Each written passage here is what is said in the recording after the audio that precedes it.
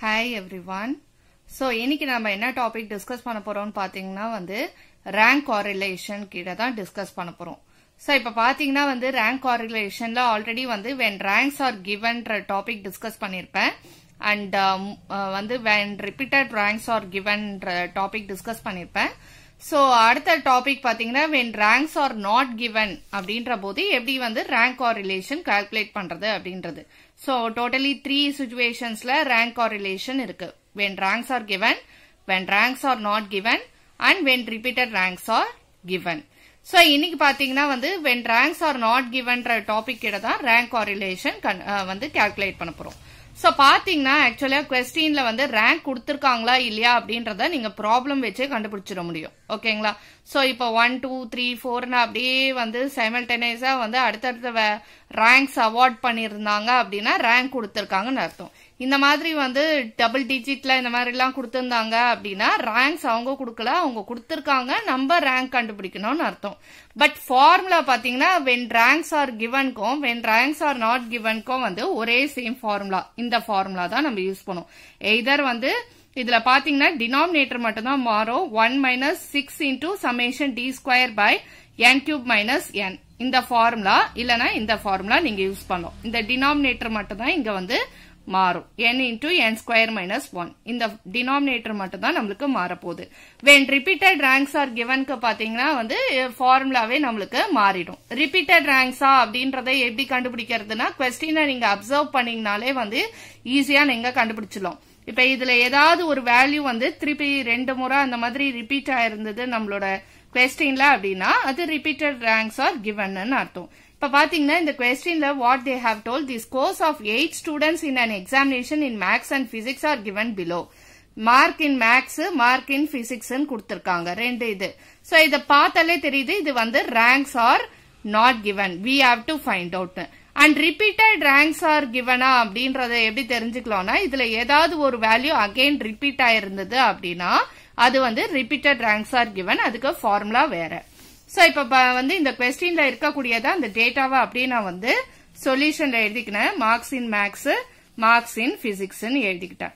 So horizontal வைஸா கொடுத்திருக்கிறது இந்த values vertical வைஸா நம்ம எழுதிக்கணும். ஓகேங்களா? அடுத்தது நெக்ஸ்ட் நம்ம தான் ரேங்க் இதுல கால்குலேட் பண்ணும். எப்படி கால்குலேட் பண்ணோம்னா இருக்கிறதுலே இதுல ஹையஸ்ட் நம்பர் எதுன்னு பாக்கணும். ஓகேங்களா? சோ அதுக்கு நம்ம என்ன பண்ணோம், ஃபர்ஸ்ட் ரேங்க்னு கொடுக்கணும். சோ இது ரிப்பீட்டட் ரேங்க்ஸா இல்லையா அப்படின்றத கண்டுபிடிச்சிருங்க. அடுத்தது ஹையஸ்ட்ல இருந்து லோயஸ்ட்க்கு போகணும். சோ 70 தான் இருக்கிறதுலே பெரிய நம்பர், அதனால ரேங்க் 1ன்னு கொடுக்கறோம். அடுத்தது நெக்ஸ்ட் ஹையஸ்ட் எதுன்னு பாத்தீங்கன்னா 60 தான் ஹையஸ்ட். சோ அதுக்கு 2.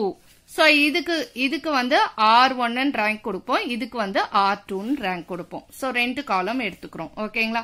சோ ஃபர்ஸ்ட் 70க்கு 1, அடுத்தது 60க்கு 2 எழுதிக்கிறோம். 60க்கு அடுத்தது இதுல எது பெரிய நம்பர் பாத்தீங்கன்னா 58 தான் பெரிய நம்பர். சோ அதுக்கு 3 ரேங்க் நம்ம கொடுக்கறோம். சோ 58க்கு அடுத்தது பெரிய நம்பர் பாத்தீங்கன்னா 55. சோ அதுக்கு 4th ரேங்க். அண்ட் தென் 54 தான் அடுத்த ஹையஸ்ட்.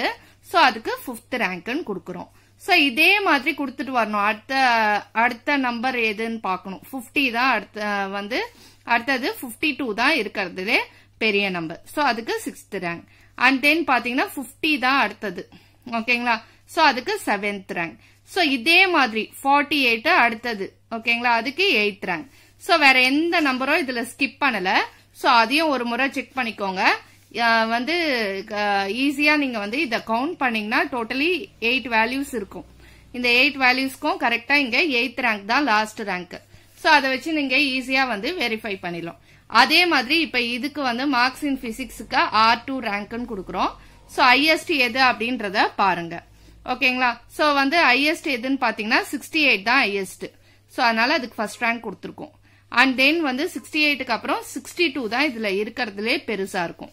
சோ அதனால அதுக்கு செகண்ட் ரேங்க்னு கொடுத்திருக்கேன். சோ அடுத்த ஹையஸ்ட் எதுன்னு பாருங்க. 60 தான் ஹையஸ்ட். சோ அதுக்கு 3rd ரேங்க். அடுத்த ஹையஸ்ட் பாத்தீங்கன்னா 55. அதுக்கு 4th rank. And then next 55க்கு அப்புறம் ஹையஸ்ட் 53. அதுக்கு 5th ரேங்க். 53க்கு அப்புறம் நெக்ஸ்ட் ஹையஸ்ட் பாத்தீங்கன்னா 51. அதுக்கு 6th ரேங்க். and then 48 அடுத்த பெரிய number 7th rank and last number பாத்தீங்கன்னா வந்து 47 அதுக்கு 8th rank. So highestல இருந்து lowestக்கு rank கொடுத்துட்டே வரணும். So அப்படி கொடுக்கும்போது highestக்கு வந்து first rank கொடுத்துட்டு அப்படியே கொஞ்சம் கொஞ்சமா கம்மியாக நம்ம என்ன பண்ணணும் வந்து ranks award பண்ணிக்கிட்டே வரணும். So actually எப்படி நம்ம வெரிஃபை பண்ணலாம்னா இதுல எத்தனை வேல்யூஸ் கொடுத்திருக்காங்க நம்மளுக்கு எத்தனை ரேங்க்ஸ் லாஸ்டா வந்திருக்குன்றத வச்சு நம்ம ரேங்க் ப்ராப்பரா கொடுத்திருக்கோமா இல்லையா அப்படின்றத வெரிஃபிகேஷன் பண்ணிக்கோங்க. அடுத்தது நம்மளோட ஃபார்முலால என்ன ரெக்வயர்டுன்னு பாத்தீங்கன்னா டி அப்படின்றது நம்மளுக்கு தேவை. So that is d square தேவை. அந்த d ஸ்கொயரை டோட்டல் பண்ணோனே சம்மேஷன் d ஸ்கொயர்னு வந்துரும் நம்மளுக்கு. And then n அப்படின்றது எத்தனை வேல்யூஸ் அவங்க கொடுத்திருக்காங்களோ அதுதான் n வந்து ரெப்ரசன்ட் பண்ணுது கேபிட்டல் லெட்டர் n. சோ இதுல 8 வேல்யூஸ் கொடுத்திருக்காங்க. சோ அதனால இந்த கவுண்ட் பண்ணீங்கன்னா 8 வேல்யூஸ் இருக்கும். சோ அதனால வந்து 8 n வந்து 8. இப்ப d மட்டும் தான் நம்ம கால்குலேட் பண்ணுவோம். சோ d கால்குலேட் பண்ணி முடிச்சிட்டு d ஸ்கொயர் பண்ணோம். அதோட டோட்டல் தான் summation d square.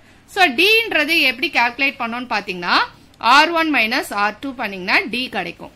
So 1 minus 2 பண்ணீங்கன்னா minus 1. 8 minus 8 பண்ணீங்கன்னா 0. 3 minus 5 பண்ணீங்கன்னா minus 2. 4 minus 3 பண்ணீங்கன்னா 1. 5 minus 4 1. 7 minus 1 6. 2 minus 6 வந்து minus 4. 6 minus 7 வந்து minus 1. So இந்த வேல்யூஸை எழுதிக்கோங்க. அடுத்தது d முடிஞ்சோடனே d ஸ்கொயர் பண்ணுங்க. minus 1 ஸ்கொயர் பண்ணீங்கன்னா 1 தான். மைனஸ் இன்டூ மைனஸ் பிளஸ் ஆயிடும். 0 ஸ்கொயர் வந்து 0 தான். minus 2 ஸ்கொயர்னா 2 into 2 4. Minus into minus plus ஆயிடும். ஓகேங்களா? சோ 1 ஸ்கொயர் 1, 1 ஸ்கொயர் 1, 6 ஸ்கொயர் வந்து 36. that is 6 into 6 36. 4 ஸ்கொயர் வந்து 4 into 4 16. ஓகேங்களா? மைனஸ் இன்டூ மைனஸ் பிளஸ் ஆயிடும். 1 ஸ்கொயர் வந்து again 1, minus into minus plus ஆயிடும். இப்ப என்ன பண்ணுங்க இது எல்லாத்தையும் ஆட் பண்ணுங்க. 1 plus 0 plus 4 plus 1 plus 1 plus 36 plus 16 plus 1. So total பண்ணிட்டு find out பண்ணுங்க. That is you'll be getting 60. So இதோட total அப்படின்றதுனால we are writing it as summation d square. So இப்ப நம்மளுக்கு summation d square கிடைச்சிச்சா இது ஏதாவது ஒரு ஃபார்முலாவை நீங்க வந்து யூஸ் பண்ணிக்கோங்க. ஓகேங்களா? இன்னைக்கு இந்த ப்ராப்ளம்ல நான் இந்த ஃபார்முலா தான் யூஸ் பண்ண போறேன். So summation d square பாத்தீங்கன்னா 60 கிடைச்சிச்சு. n வந்து 8 நம்மளுக்கு தெரிஞ்சிருச்சு நம்பர் ஆஃப் வேல்யூஸ். சோ இப்ப வாங்க எப்படி ஃபார்முலால சப்ஸ்டிட்யூட் பண்றதுன்றத பார்க்கலாம். சோ இப்ப பாத்தீங்கன்னா வந்து 1 மைனஸா நம்மளோட ஃபார்முலால 6 into summation d square. summation d square எவ்வளவு 60 and n பாத்தீங்கன்னா 8. சோ அதனால n cube minus nன்றதுனால 8 cube minus 8 ன்னு எழுதிக்கிறோம். So 1 minus இந்த 6 into 60 பாத்தீங்கன்னா 360 divided by 8 cube பாத்தீங்கன்னா 8 into 8 into 8. 8 8s are 64. 64 into 8 பாத்தீங்கன்னா 512 வரும். மைனஸ் இந்த 8 போட்டுக்கோங்க. அடுத்தது 1 மைனஸ் எழுதுங்க. 360 எழுதிக்கோங்க. divided by 512 minus 8 பாத்தீங்கன்னா 504. So இப்ப என்ன பண்ணுங்க இத ரெண்டுத்தையும் டிவைட் பண்ணிக்கோங்க. டிவைட் பண்ணீங்கன்னா you'll be getting 0.7143. ஓகேங்களா? இப்ப 1 ஓட மைனஸ் பண்ணுங்க. சோ இந்த கால்குலேஷன் பார்ட்ட முடிச்சிட்டு அப்புறம் 1 ஓட மைனஸ் பண்ணுங்க. சோ இத டிவைட் பண்ணீங்கன்னா you'll be getting 0.7143. So 1 minus 0.7143 பாத்தீங்கன்னா வந்து you'll be getting 0.2857. சோ இதுதான் நம்மளோட rank correlation. இன்னைக்கு நம்ம செஷன்ல பாத்தீங்கன்னா வந்து when ranks are not given அப்படின்றதுல rank correlation எப்படி obtain பண்ணணும்ன்றத பார்த்தோம். சோ பாத்தீங்கன்னா வந்து rank correlationல 3 different types of problem இருக்கு. சோ நீங்க என்ன பண்ணணும் அப்படின்னா questionல rank கொடுத்திருக்காங்களா அப்படின்றத ஐடென்டிஃபை பண்ணுங்க.